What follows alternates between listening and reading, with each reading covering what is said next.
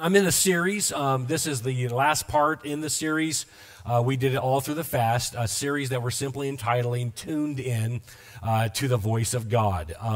And so I don't know about you, but I have been refreshing myself in the Word on this subject for the last few weeks. This is part 4, and so I don't know. I'm not looking for any kind of response necessarily. I just hope that you are getting as much out of this as I am in this series.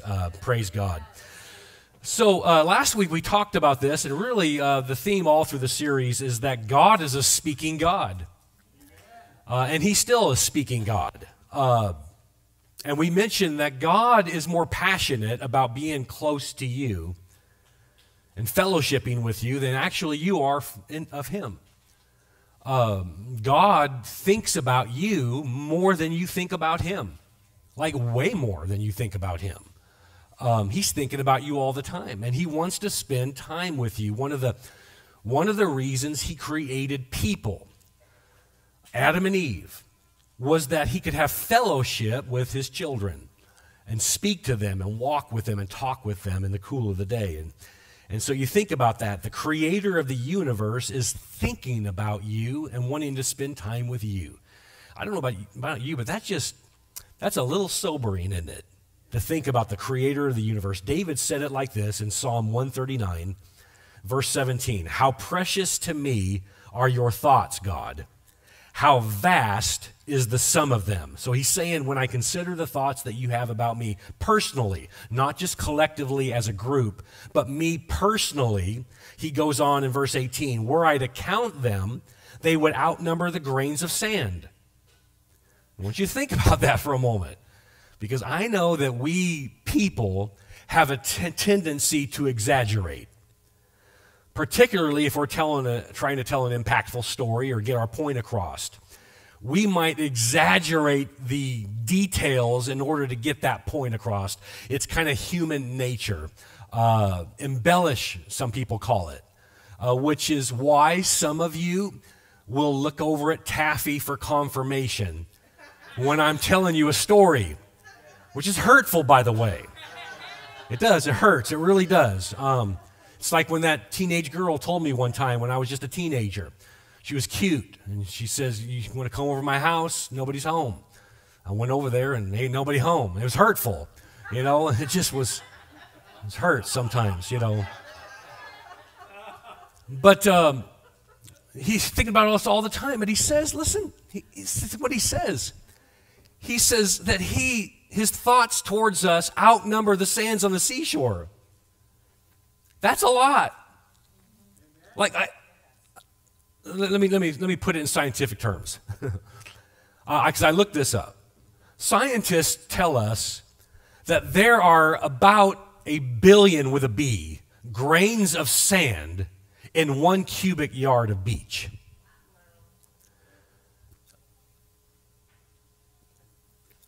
I love my wife.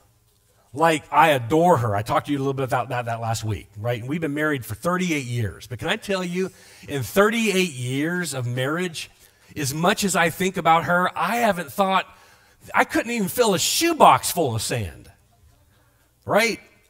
1 billion. And the point is, that's how much your Heavenly Father thinks about you and wants to spend time with you. But there's some sad news to this.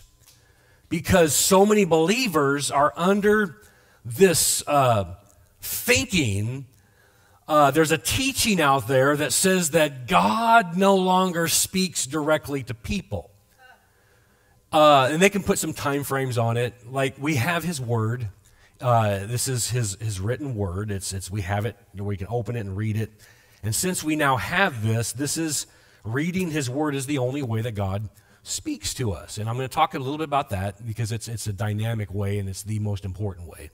But that God no longer speaks directly to people. He doesn't speak to your heart directly ever since, and they'll put a timing to it. Here's the timing. Ever since Jesus died on the cross, rose again and was resurrected and was ascended up to His Heavenly Father, He stopped speaking. The problem that theology has is it doesn't line up with Scripture. You guys want to get into this a little bit? Let's look at St. John chapter 10.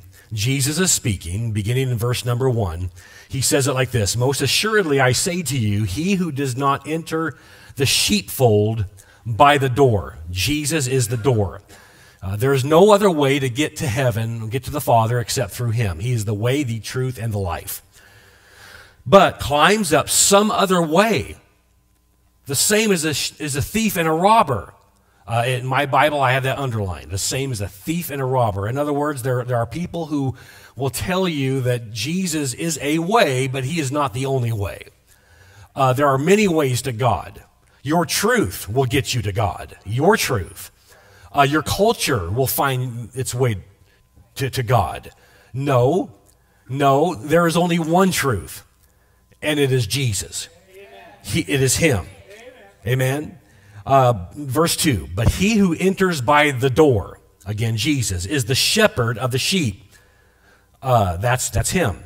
Verse 3, "To him the doorkeeper opens," and watch this next phrase, "and the sheep hear his voice. And he calls his own sheep by name and leads them out. And when he brings out his own sheep, he goes before them, and the sheep follow him." Here it is again, "for they know his voice." Skip down to verse 14. "I am the good shepherd." So if there's any argument whatsoever about who the good shepherd is, you can put that to rest. He clears that up right here. He says, "I am the good shepherd, and I know my sheep, and am known by my own. As the Father knows me, even so I know the Father, and I lay down my life for the sheep." Let's stay right there, because I need to clear this up theologically. He's talking to Jews. Okay? You can read the rest of the text on your own, and you can find out very clearly he's talking to Jews. And he's talking about how they, the Jews, are the original chosen sheep.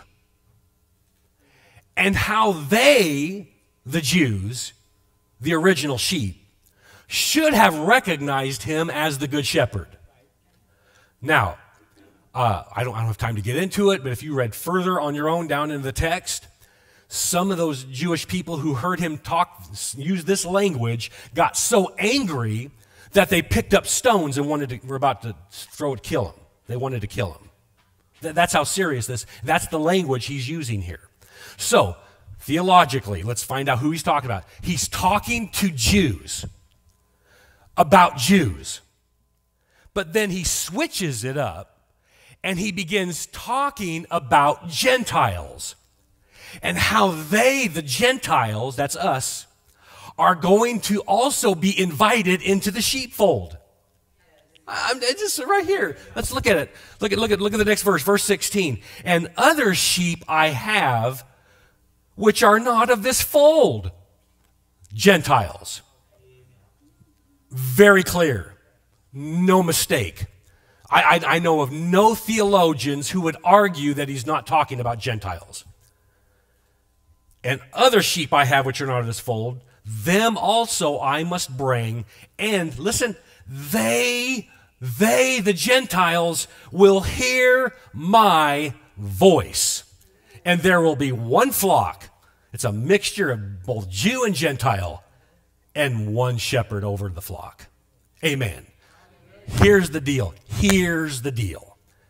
So, if Jesus no longer speaks to people directly, since his death, resurrection, and ascension to the Father, why then did he make such a point to include Gentiles in the same class of sheep as the ones who hear his voice?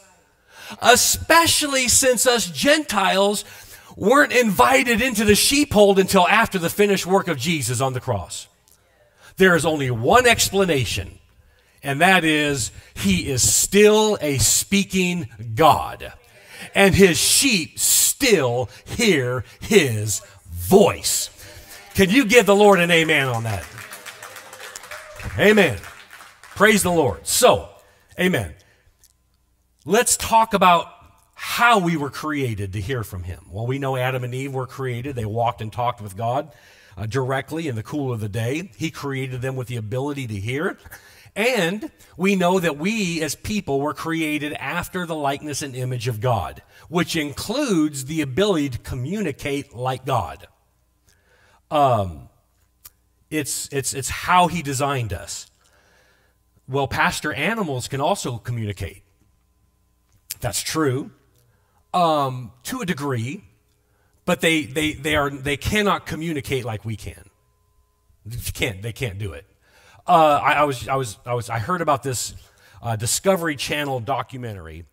I don't know if it went on for more than, I think it was just one episode, but it documented this guy who sat in this room day after day after day for days, and with headphones on for hours, 8 hours a day, listening to whale sounds so that he can study the communication patterns of whales. Think about that, like all day long.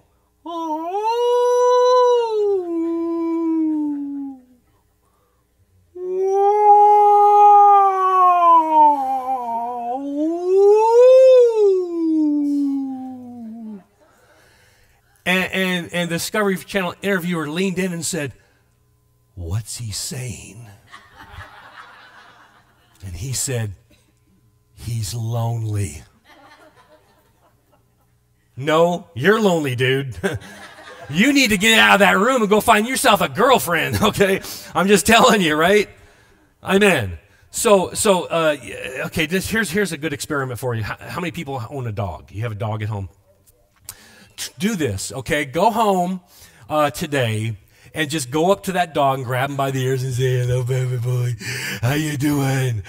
Yeah, I just got off on my Daniel fast, 21 days. I'm done with my fast. But guess what, sweetheart?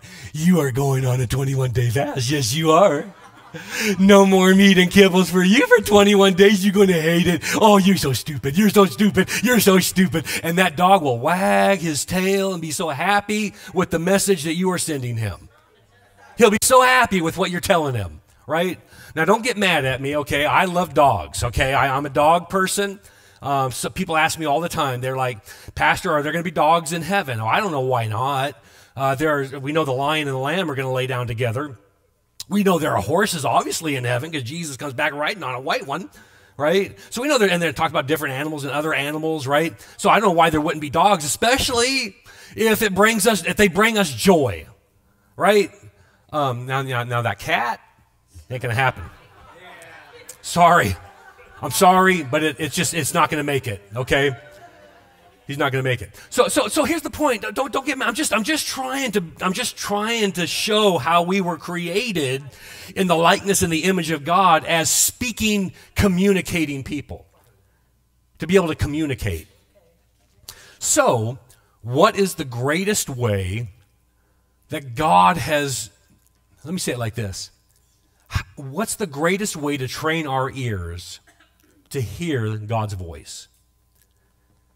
It's through his word, without a doubt, the greatest way. Now, there are some details, specific details like, should I go to that? I got 2 colleges. They're both great schools. They both Christian colleges, okay, whatever, all this. I just don't know. I'm tied up. I don't know, right? You're not going to open up to the book of Acts and find out if that's the right college or not. I don't know. Okay, but I tell you what, the greatest way to train your ear to hear from God is to know and meditate on his word.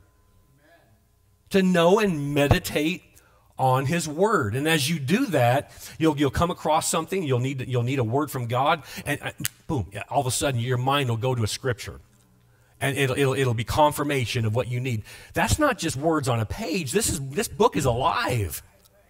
I said it's alive. And it'll speak to you. Amen. God will speak to you as you learn. Someone said one time, they said, people ask me sometimes, said, Pastor, what does God's voice sound like? It sounds like what he wrote. Right? Let me give you an illustration, okay? So in 3rd grade, Mrs. Maxwell, my 3rd grade teacher, joined up with another school in New York. Same age, 3rd grade class in New York. And those students, each one of those students became a pen pal with one of us. Anybody here ever have a pen pal? Anybody? Some of you aren't old enough to even know what I'm talking about, right? You don't even know what a pen pal is, right? You mean a type pal? No, it's a pen. Pen pal. I had a pen pal, okay, and we would write to each other once a week, write a letter once a week through the school year, right? Didn't know him, never saw him, never met him. Just we would write letters. We'd write the letter. We'd seal it up, put it in an envelope. We'd put a stamp on it, and we'd mail it. Okay. Some of you in here, a stamp is something you put on a letter. You don't hit submit, you put a stamp. Okay. So let me give you an illustration. Gary, you and I are pen pals. You live in New York, I'm here in California, okay? And so I'm writing my very first letter. So I sit down, it's at lunchtime, Mrs. Maxwell's class, and I write, "Hi, Gary, my name's Doug. I'm also in 3rd grade. How are you? I'm doing good. I like school. Just kidding, ha, ha, ha." So I don't have time to write a lot now. I'm getting ready to eat my peanut butter and jelly sandwich and milk. Talk to you later, Doug. Mail it. Stamp, goes away. Next week. "Hi, Gary. How was your week? We had testing all week. Do you like tests? I don't. Okay, math tests are my hardest. Well, gotta go. Getting ready to eat my peanut butter and jelly and glass of milk." Every week, same thing.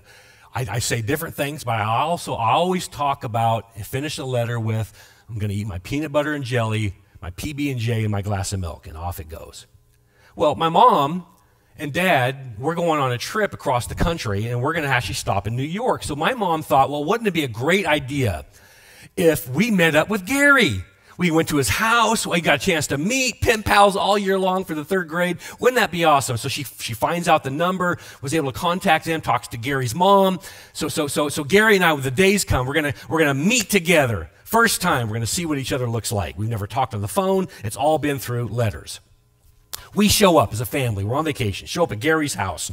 We come in and Gary and I high five and how you doing and all this. And he says, "Come on in. It's time for lunch. We made your favorite." We come into the kitchen. I sit down and there in front of me, they put PB&J in a glass of milk. And my mom is mortified. She grabs me and yanks me away from the table. And I say to Gary, "Dude, are you trying to kill me? I'm allergic to peanuts."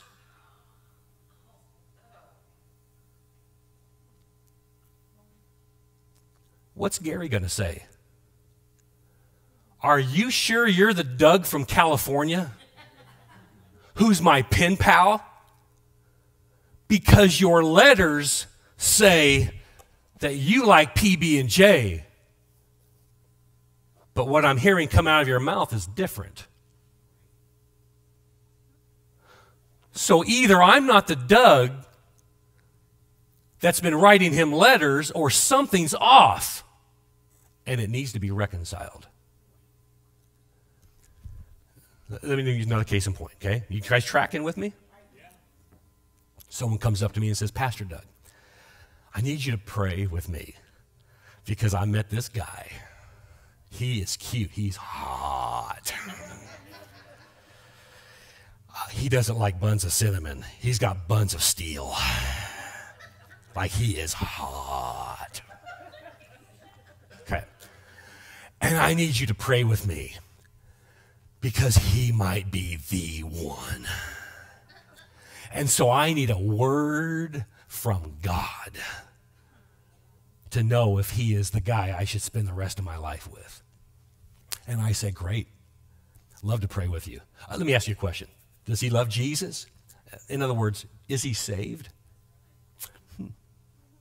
Well, no. He's not saved yet, Pastor. But I'm praying that he's going to get saved. You don't need to hear God's voice on that. You don't need a word from God on that. Why? Why? Because he's already spoken to you about it. Do not be unequally yoked together with unbelievers. So if what you're hearing is different than what you see and hear, you're not hearing God. What you're hearing is an imposter. Jesus said it like this in John 10. The same is a thief and a robber. We're going too hard today. I'm talking about tuning in to hearing the voice of God. Have you ever noticed how... I got more to talk about that a little bit. Hold on a second. This isn't my note. It's not my notes, so I got to pull this out. I got to pull the Bible app here for a second. Jesus, give me grace for my words. Follow me down the camera. With the camera, just follow me down a little bit.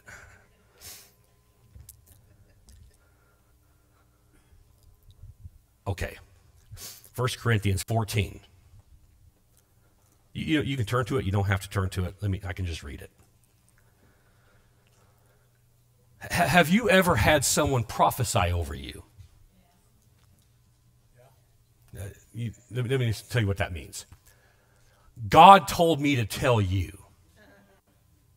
And then they tell you what they believe God told them to say to you.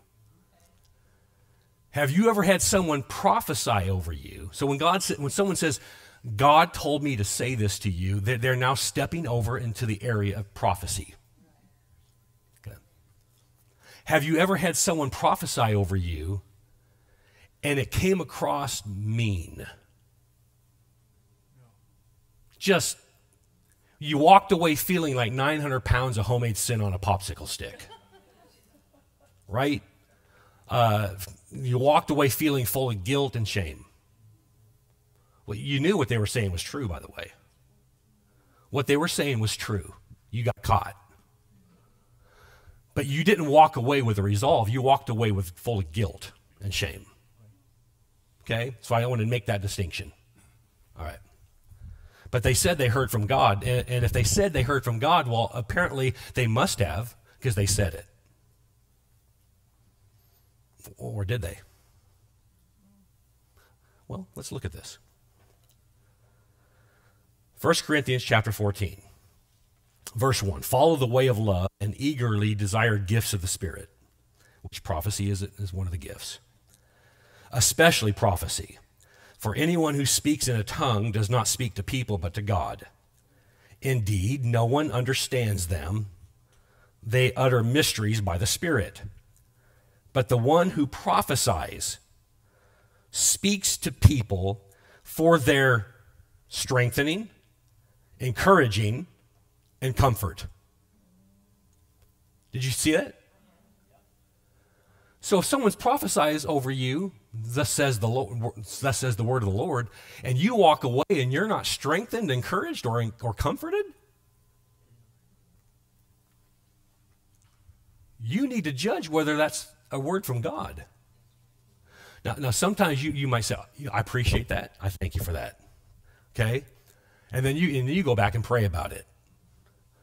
Because just because someone says, God told me to tell you, doesn't mean it lines up with what he already said in his word. You tracking with me this morning? I don't know why I felt a need to share that with you, but I did. Okay? All right. Have you ever noticed that the messages from God aren't usually in long, detailed instructions? And they're not typically big, in-your-face, loud commands. The messages that we get from God are usually in short sound bites. Come, go, stay, turn, wait, right? Sometimes God will get our attention in loud ways.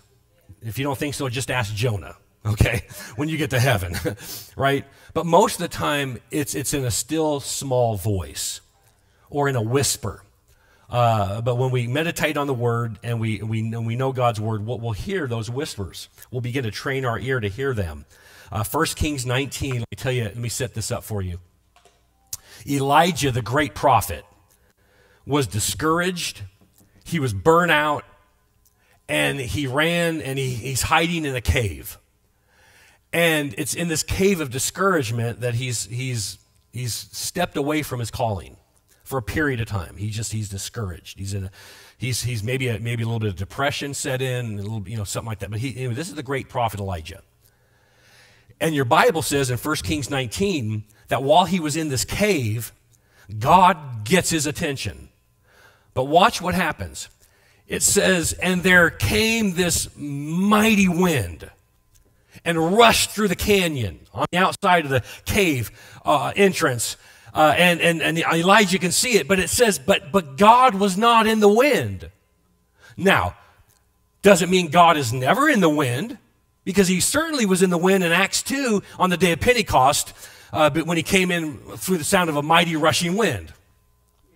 Next, it says a mighty earthquake shook the mountain and then the cave where Elijah was, okay? But it says, but God was not in the earthquake. Now, that doesn't mean God's never in it, because God was certainly in that when Paul and Silas were in that prison cell, and God at midnight shook those prison doors wide open with the earthquake. Okay, so it could happen. So then it says next there came a mighty fire that whipped through the canyon. I mean, you can probably look out the entrance to the cave and see smoke and fire and flames just. But it says, and God was not in the fire. Now that doesn't mean God's never in the fire, because he was certainly in the fire with Shadrach, Meshach, and Abednego as they were in the fiery furnace. And oh, by the way, Elijah just experienced God in the fire on top of Mount Carmel when he prayed and God sent fire down upon the altar and destroyed 450 prophets of Baal.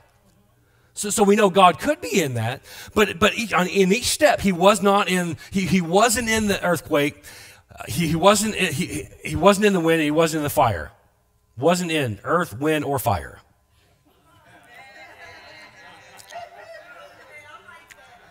Okay, but then watch what it says. After the fire came a gentle whisper. And that whisper said, get up, Elijah. Get out of this cage of a discouragement, because there is purpose for you to fulfill. Word from God. Word from God. Pastor Doug, why? Wouldn't we be more apt to step out in faith if God was more loud with his voice, more obvious and loud? Why does God speak to us in whispers? Here's what I think. It's because you got to be in close proximity to hear a whisper. That's right. Sometimes the messages from God that we get are less about the details and more about the experience of being in his presence. Okay? That's for somebody in here right now. That's for somebody. All right? I told you I was going to tell you about a time when I heard the whisper of God. So our girls, and guys, you guys can come on up. Okay? I'm about done here. Our girls were very young. We have two daughters. They were very, very young at the time. I've been in the dairy industry for 40 years now, serving in the dairy industry, working with dairy farmers. And back then, I was at that point too, and my girls, like I say, were really young. I had a young family. And a man approached me with a job opportunity. It was so far above what I was earning at the time that I had to look at it like triple check. Like what? And he offered that to me, called me on the phone. Originally, I turned it down. It was at least 3 times my salary. The perks and the benefits were like crazy out there. Like it was just huge benefits. It would have set my family up for finding their financial future. I actually turned them down because we have family, our church family. I wasn't the senior pastor at the time. So, Pastor Hillary, it wouldn't have, the church wouldn't have really, it wouldn't have impacted our church much because I was the associate. Not that associates don't impact us. It's just, it wasn't that big of a deal for me to have stepped away at that time. And I turned him down. So about 2 weeks later, he flew out again. He flew out to California, took me to lunch, and he sweetened the deal. He said, listen, if you sign with us, he upped the salary, which is crazy to begin with. The perks, he says, and you and your family will be able to stay free at one of our homes. This was in Pennsylvania, along the Great Lake, private docks, boat docks, the whole bit. Beautiful. Showed me pictures. Beautiful. Like, wow, you gotta be kidding me. I had friends tell me, dude, you are crazy if you turn this down. Like, this is God opening a door for you. Like, you need to jump through this and be grateful, right? The problem is that I had nothing but anxiety about it. I didn't know if I should go. I needed, if I ever needed to hear the whisper of God, it was then. You know, there's a lot at stake. You got a young family. You know, there's a lot of responsibility, a lot of pressure. And I didn't know if the anxiety that I was experiencing was because I was supposed to go and I was being hesitant, so that was creating anxiety, or was it the other way around? Was I not supposed to go and I was maybe leaning in that direction, so it was causing anxiety? I didn't know. I was like, God, I need a word from you. And so I did what I talked to you guys about a few weeks ago. I pulled up my prayer journal and I just began to write down my prayer request and what I was feeling in that moment. And I wrote down big letters, anxiety. Anxiety, I wrote it down. And I began to say, God, I'm anxious about this because I need direction to know what to do. Specifically, I need you to speak to me. So I wrote that down, anxiety. And then my mind went to a scripture. It's Colossians chapter 3, 15. And I know this verse, by the way. I know it, okay? Let the peace of God rule in your heart, you know, as you have been called in one body. Be thankful. I know the verse, okay? I know it. I didn't have to turn to it because I memorized that verse. I know it. So I wrote that verse down and I wrote it out. But then I thought I need to turn to my Bible and I need to look at it. I need to look at it in my Bible. So I turned to Colossians 3:15, and this Bible, by the way, this is not the Bible that I normally preach from. I haven't preached from this Bible in many years because I'm older now, and the print is very small. And so over the years, I've had to adjust to larger print Bibles. Okay, so it's been probably 15 years or maybe 20 since I preached out of this particular Bible. But I was looking through it the other day. There's notes all the way through it. It's just great. I was reminded, wow, I remember when that happened. I remember when God taught me something here, and I had all these notes. I was just having fun kind of reminiscing through here. And one of the things I loved about this Bible, and this is the one that I opened up that day. And the reason why I'm sharing it with you is because this is a parallel Bible. It means it's a King James version on one side. Come on, how many King James fans do we got in here? Yeah! Okay, we got King James version on one side, and there was the Amplified version on the other side. So it's parallel, have both on one page. So I opened up Colossians 3:15. But this time, instead of looking at the King James side, I looked at the Amplified side. Had never read this before in the Amplified, and here's what it told me. It said, let the peace of God rule in your heart, brackets, as an umpire. And I'd never read that before. So I wrote it down, as an umpire, peace. So then I wrote this down. Peace equals ruled safe. Because I know what umpires do. They rule you either safe or out. Peace equals ruled safe. No peace equals ruled out. I looked at that, and it was like the whisper of God rose up into my spirit. And I looked at those words. It's out. I have no peace. I've got no peace. An opportunity that should have been like a sure thing, like a no-brainer, they called it. Some of my friends were like, dude, you are cray-ray. You are not taking this opportunity. Where do I sign up? But I had no peace. And I heard the Spirit of God tell me, no peace. It's out. I turned him down again. Went on. 6 months later, a friend of mine walks into my office with a copy of the Wall Street Journal, open to a section of the Wall Street Journal that had that company's name in the title of the article. And it said something like this, and it named the company, all senior partners indicted by the Department of Justice for trade violations.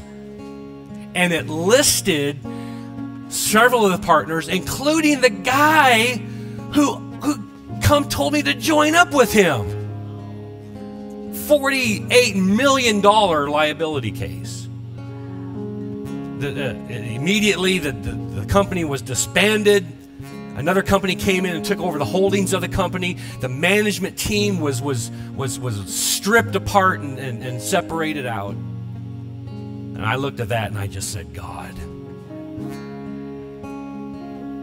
you are a speaking God. And your sheep heard your voice. And I'm so thankful for that.